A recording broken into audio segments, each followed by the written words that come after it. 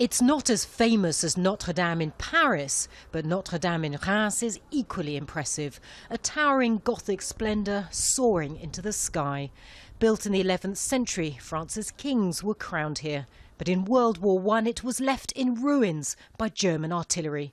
The cathedral was eventually rebuilt with painstaking attention to detail.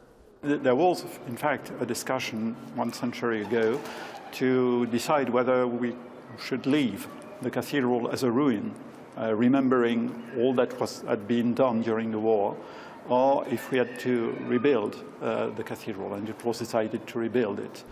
Like Notre-Dame in Paris, the roof here was destroyed. Inside, heat-resistant cement was used in the new version instead of timber. It took 25 years to restore the cathedral. French President Emmanuel Macron wants to rebuild Notre-Dame in Paris within just 5. President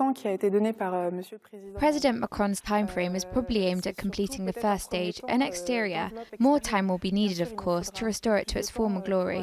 When this cathedral was nearly destroyed, people were shocked and saddened. The famous French writer Marcel Proust called its shelling a crime against art. The fire in Notre-Dame in Paris has produced similar emotions and a desire amongst the French to rebuild.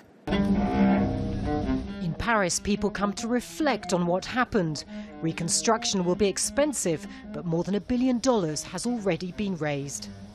The National Heritage Foundation of France has been inundated with calls from people and companies offering donations or skills. One of the great challenges, I think, is also to have all the people able to work on it. You know, all the craftsmen, all the companies who work on this kind of building are very specialized. So perhaps we have to train new people. It will be a new source of job. Government leaders in France have yet to decide whether Notre-Dame will be faithfully restored or redesigned. Rebuilding the medieval masterpiece is undoubtedly a challenge, but the cathedral in Reims proves that it can be done. Natacha, Butler, Al Jazeera, Reims, France.